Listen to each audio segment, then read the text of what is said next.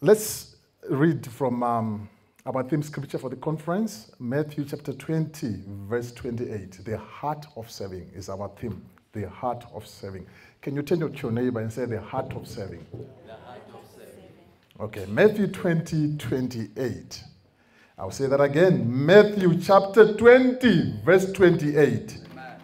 Just as the Son of Man did not come to be served, but to serve, and to give his life as a ransom for many.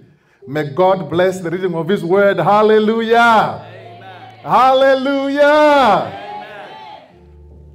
I want to talk to you about something that you have to have a heart of serving. You have to have this. It's at the core of who we are as Faith in God Ministries. I want to talk about the power of soul winning. Hallelujah. Amen. There's a lot of things that we can do. There's a lot of things that we can emphasize on. But one thing that I believe is at the core of our calling as God's children is for us to win souls. Hallelujah. Amen.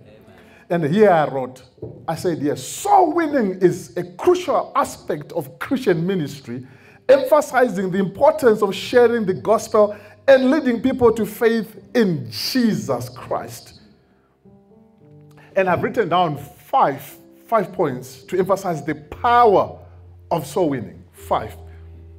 And I want to encourage you that right now we might look at ourselves and say we are few as a district, we are few as churches.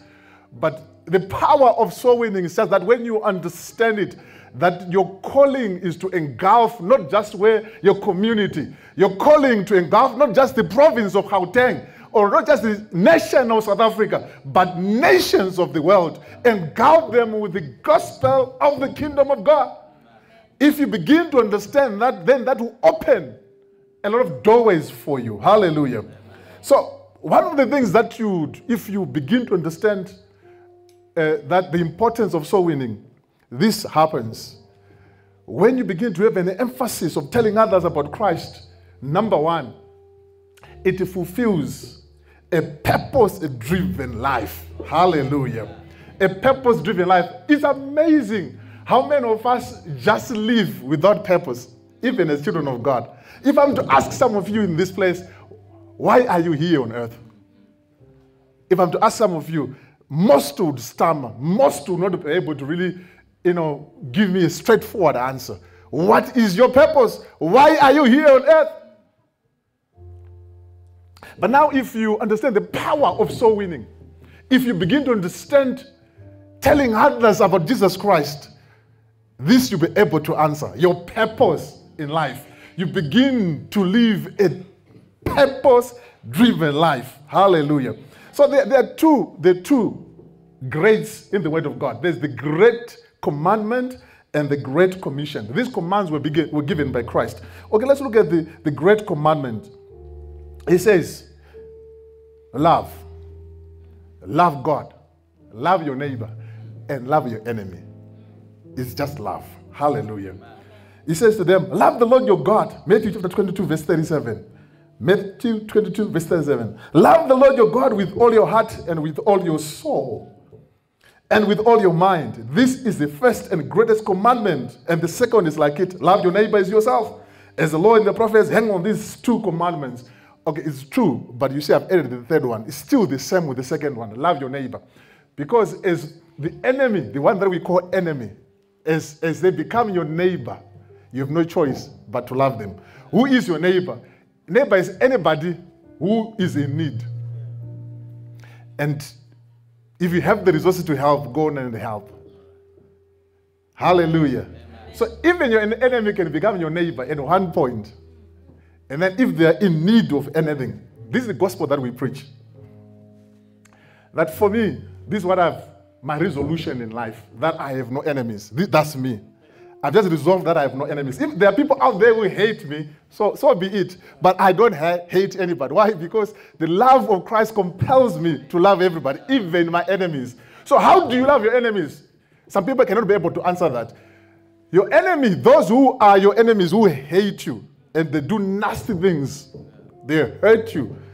When they are in need, you don't revenge. You use your resources to help them out of their misery. Hallelujah. You heap coals of love on them. That's how you love your enemies.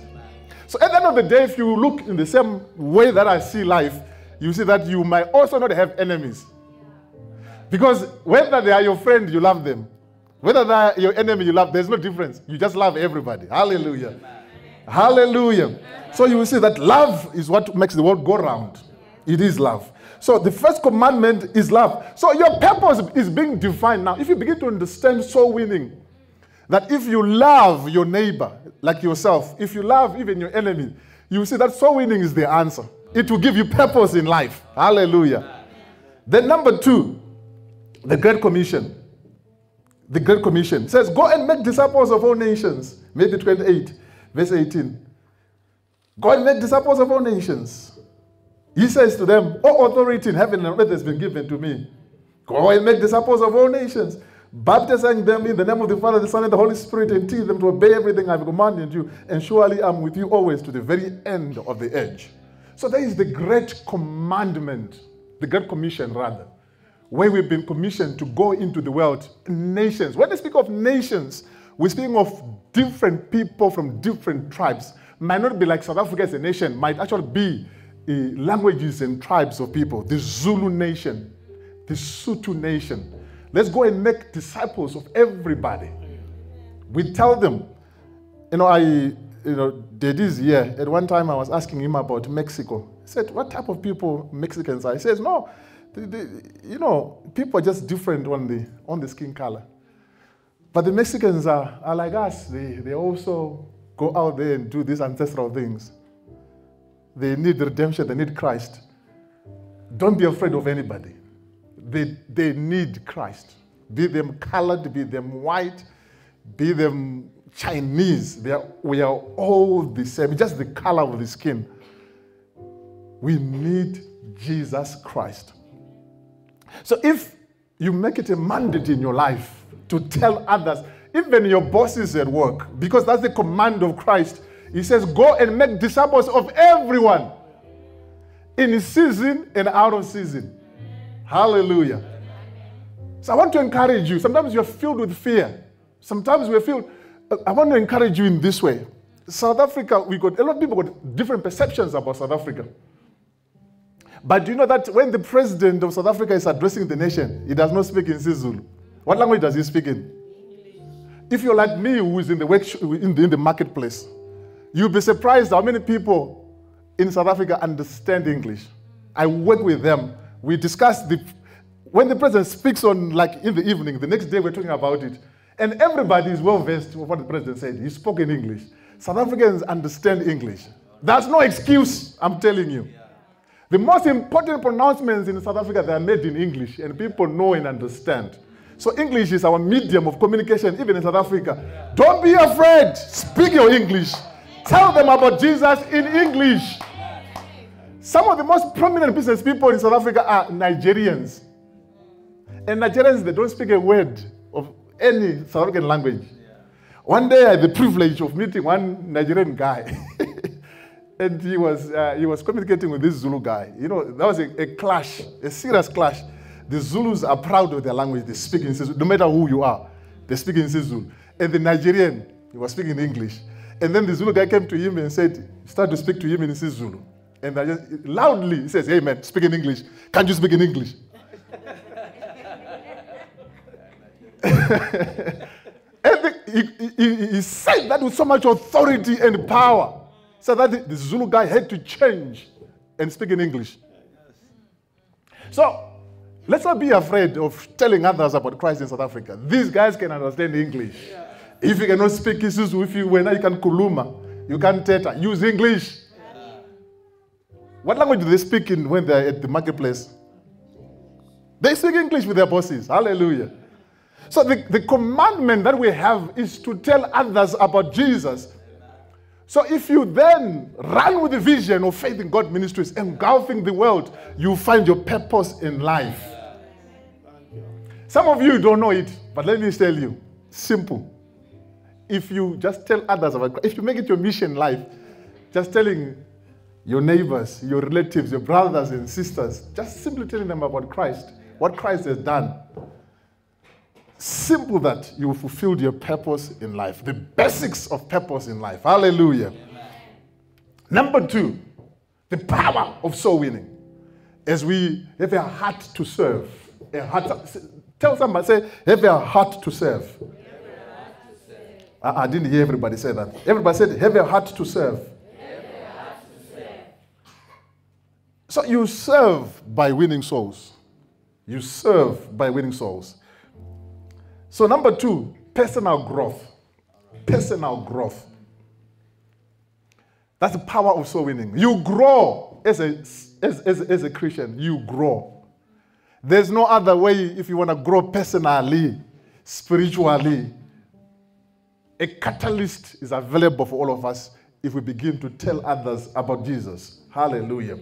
So engaging in soul winning can lead to personal spiritual growth as it depends on one's understanding of the gospel and faith. I've written here and a good example from the Word of God in Acts chapter 18, verse 24. Let's go there.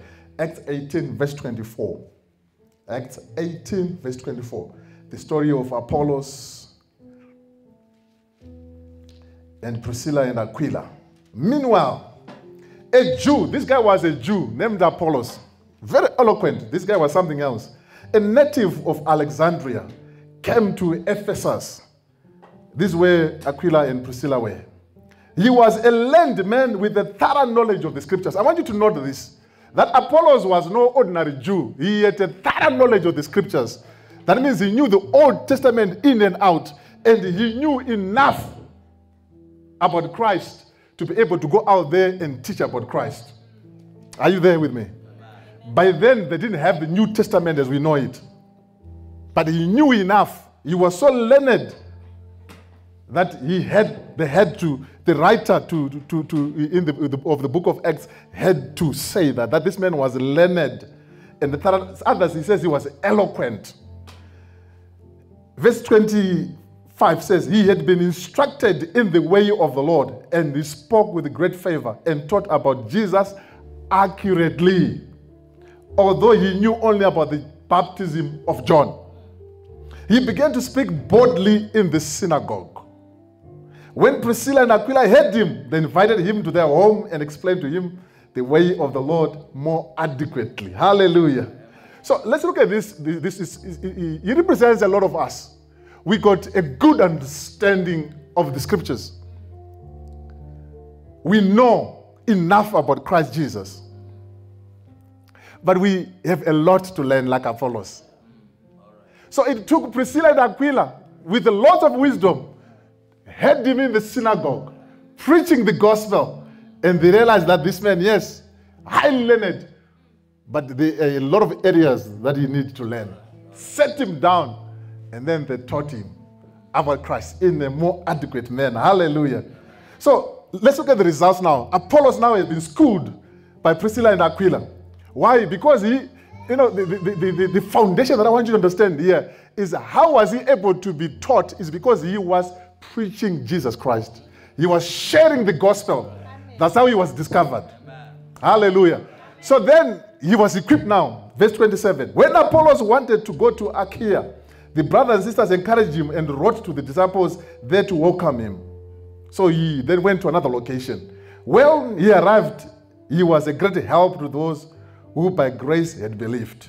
Verse 28. For they vigorously refuted his Jewish opponents in public debate, proving from the scriptures that Jesus was the Messiah. Hallelujah. Amen. So here now, Apollos moved to another area where people really knew the scriptures better than he used to do. But now because he was better equipped, he had grown in the knowledge of Christ, he was able then to stand and defend the gospel with more vigor, with more confidence, with more zest. He was more bold. Why? Because of the lessons that he learned from Priscilla and Aquila. Where did it come from? From where he was active preaching the gospel. Hallelujah. So if you want to grow spiritually, you need to be somebody who is active in the marketplace, at your school, with your neighbors. You need to be telling people constantly. And then they'll ask you questions you cannot answer. Then you run to your elder, you run to your FF leader, you run to your pastor. You ask them. They will tell you, they will show you in a more adequate manner. Then you go back and tell them, I have the answer, here it is. Hallelujah. By the time that you go for 3 months, 6 months, after a year, you are growing spiritually. You are growing in your knowledge of Christ. Hallelujah. So soul winning, the power of soul winning as you serve in the house of the Lord is that it will help you grow. It will force you to grow. You don't know everything. Hallelujah. There was at one time I used to love ministering with the Arrow kids. I've since stopped there. I've got the love with the Arrow kids. Those who know me, you know I love Arrow kids. But yeah, you need a special grace to be able to minister to those guys. And now one raises their hand. I'm busy now, you know, I'm teaching them. One raises their hand. Hey, ask your question. You're teaching them. Then they don't stop for you to finish. They just raise. Ask your question. Yes, pastor. All right. Who created God? And you're talking to this 5-year-old. And I want to tell you, I struggled to answer that question so that they can understand. I struggled. I know from the theory that we know from Bible school, from apologetics. It's very simple. To guys who are mature, who are older, it's simple. Gaga, I'm done. But with these little ones, I really struggled. So you get to have these baby questions from adults. Are you hearing me? I was asked by an adult this time, why did God create Satan? If Satan is so evil, why did God create him? I can ask the same question here. And a lot of you mumble and struggle to answer that question. But these kind of questions, they seem silly. But these are the things that they ask us out there. Then you go and do your research, and you come and answer. Hallelujah. Amen. Hallelujah. Amen. So it will help you to grow spiritually. You will definitely grow. Okay, let's go to the next one, the third one. As you serve the Lord, as you have a heart to serve, I want you to begin to understand that there's certain gifts that attract people to church, certain gifts. And we're seeing that. Some of the biggest churches that we have, even here in South Africa, in Nigeria, we've got some of the largest gatherings that I've ever seen. In Zimbabwe, there are churches that are being pastored by prophets. You agree with me? Yeah. People are following the gift. So there are gifts that naturally just attract people. Naturally. And sometimes if you watch some of this, I've watched some of the Nigerian churches, you will see that the power of the prophetic ministry is something else. The gospel is not preached there. People just want to be prophesied and things happen. Hallelujah. Are you with me? But not every one of us have been gifted with this gift, the prophetic gift. Not everybody of us would then make people stand out of wheelchairs, because people would flock. If we start doing it, will people rising out of wheelchairs, the blind seeing, we won't have space to contain the people. But how many of us have that gift? Are you hearing me? But there's a way out of it. There's a way. When you begin to win souls, you fill churches. Hallelujah. When you have a mandate to go out there, and the minister, I've got a sister-in-law, so to speak. She goes to another church. I won't mention it though, but she challenged us. She challenged me and my wife. We went to Durban to visit her, and then she began to tell us a story. Then she was not working, and she woke up in the morning, like everybody of us. She woke up in the morning, prepare kids, send the kids to school, the husband to work, and she bought this, as if she's going to work, with a handbag, a little Bible, and some brushes, and she goes into the street. She will have a lunch break. She will have a lunch break. Go back home, eat, go back on the streets. You know what she was doing in the street? Preaching, sharing the gospel. And the place that she was, KZN of all places, and she couldn't even speak isiZulu. She would speak English. And she would win. She would say she would minister to about maybe 10, 15 people who give her a chance throughout the day. Then about half of them will receive Christ. And to church, maybe 2 or 3 would come to church on Sunday. Every day, every week, she would go and minister in the streets. And the church was growing. By then, when we met her, it had over 1,000 people in that church. And she was very instrumental in growing that church. What gift did she have? Not any gift. She never used even to pray for anybody in the streets. Nobody who was blind saw. She never prophesied to anybody, just telling them about Christ and invited them to come to church on Sunday. Hallelujah. Amen. She's still there in KZN. Powerful woman of God. Ordinary, like you and me. And she goes in the streets of KZN in Durban, speaking English. My brother, can I just talk to you? What do you want? What do you want? Let me talk to you about Christ. Now, of course, you learn your tricks. One thing that you deal with the Zulu-speaking people is that you greet them in Zulu first. Then you go with your English. You are done. Hallelujah, somebody. Amen. Am I talking to somebody? Amen. So now church growth comes from us knowing the importance of soul winning. You and me have been equipped, have been given the grace, the anointing is upon us to tell others about Christ. It has been released. All we need to do is obey. So the power of soul winning is we will grow our church. Our churches would grow, definitely.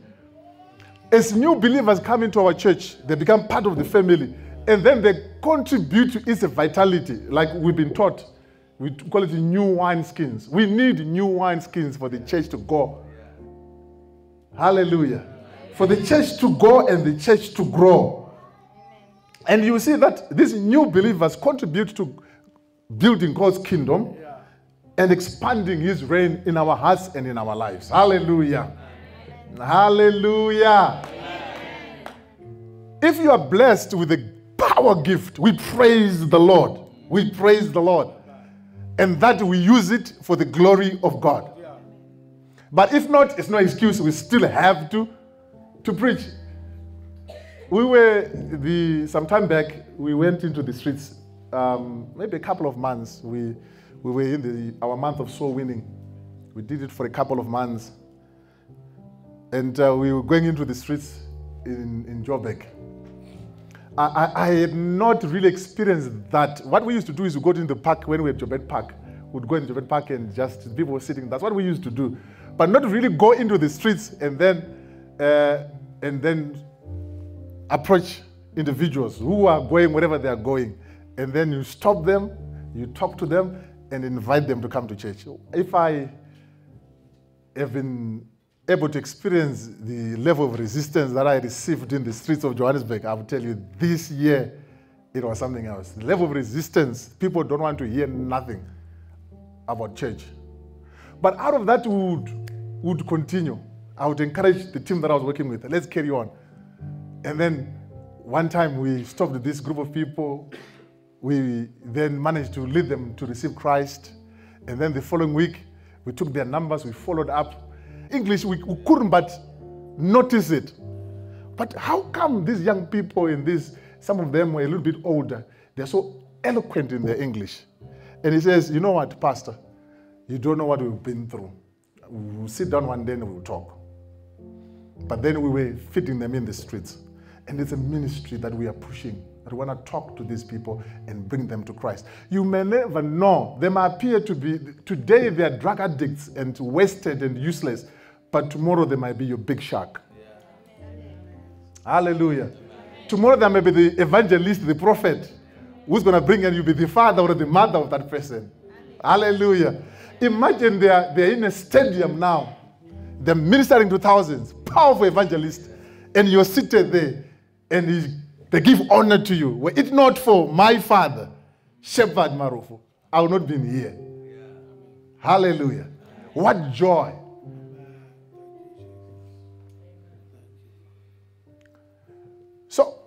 soul winning, the power of soul winning, you never know the seeds that you're planting and the people who are receiving them and what they will be tomorrow.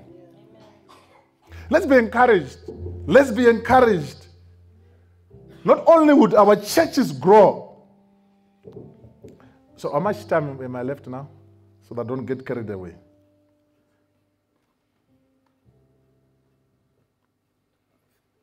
15, thank you. Thank you. All right. So let's just quickly go to the scriptures. I want to show you something there. How soul winning is you serving the Lord with your heart. How it makes the church grow. Acts chapter 11, verse 19. Acts 11, verse 19. It says, meanwhile, the believers who had been scattered during the persecution after Stephen's death traveled as far as Phoenicia, Cyprus, and Antioch of Syria. So I want to thank God for our father, who then during time of tribulation and uncertainty in the nation of South Africa, a lot of people were considering going back home. And through a word, which we believe was a prophetic word, he says, don't go anywhere. There's some people who went home, who didn't listen. We stood in the churches and we told them, don't go anywhere. And they insisted, they went. And do you know where they are now? They're back here.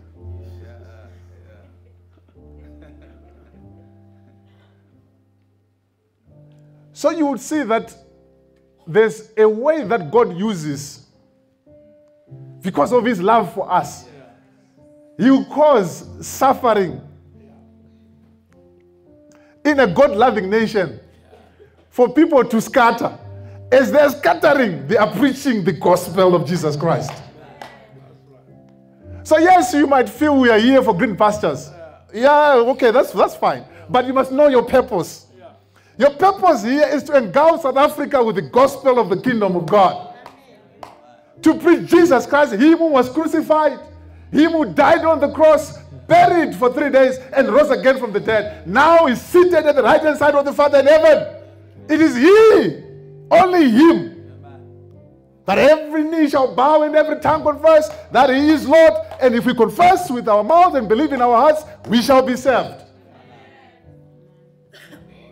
So this scattering here is for a purpose, and it happened. So as they were being scattered, they preached the word of God, but only to Jews. However, some of the believers who went to Antioch from Cyprus and Cyrene began preaching to the Gentiles about the Lord Jesus.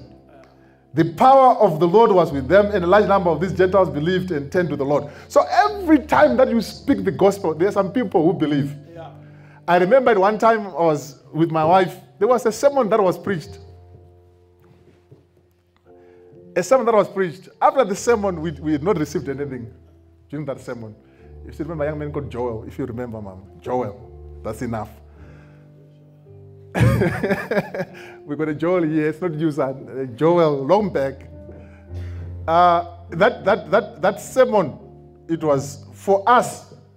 It was, and the majority of the church, it was very dry bones. Then after the service, we meet this young man, Joel, and he's smiling ear to ear, and he is excited. And for him, this was the message of his life. And that message transformed him totally. I'm telling you, believe you me. Believe you me. And Joel would walk from the place where the VID, Eastleigh. You'd walk from Eastleigh coming to church. And after that sermon, he would come every Sunday walking to church, long distances. He would come from Eastleigh all the way across to Belvedere. Those who know the place, you know the distance I'm talking about. So no matter how drunken your sermon might be, somebody will receive something. You will never know. You might be stuttering or stammering. It does not matter. It is not your power. It is not you, but it is the power of the word. So you, in obedience, there is power in the word of God. In obedience, just tell others about Christ. Tell them you are doing your part. That's a heart to serve. You are serving. Hallelujah. You see here, these guys, they moved in the power of God. And a large number of Gentiles believed. Why? Because in obedience they moved. So verse 22, when the church of Jerusalem heard what had happened, they sent Barnabas to Antioch When he arrived and saw the evidence of God's blessings, he was filled with joy and encouraged the believers to stay true to the Lord. Barnabas was a good man, full of the Holy Spirit, strong in faith, and many people were brought to the Lord. Then Barnabas went to Tarsus to look for Saul. When he found him, he brought him back to Antioch. Both of them stayed there with the church for a full year, teaching large crowds of people. So as the church was, as people were scattering, it was not just for the preachers, the teachers, it was for everybody. They went out there and they were in obedience teaching. And Gentiles who had no idea about Christ, no idea about the Jewish religion, they were turning and believing to Christ. Hallelujah. Then something then happened along the way. Barnabas then saw what God was doing. Then he went and then took Saul. He was named Saul then. And then they spent a whole full year at Antioch. And it is at this place that we hear for the first time the word Christian, Christ-like. Hallelujah. How do people become to be Christ-like? By people like you and me preaching the good news. Hallelujah. In its simplicity, preaching the good news.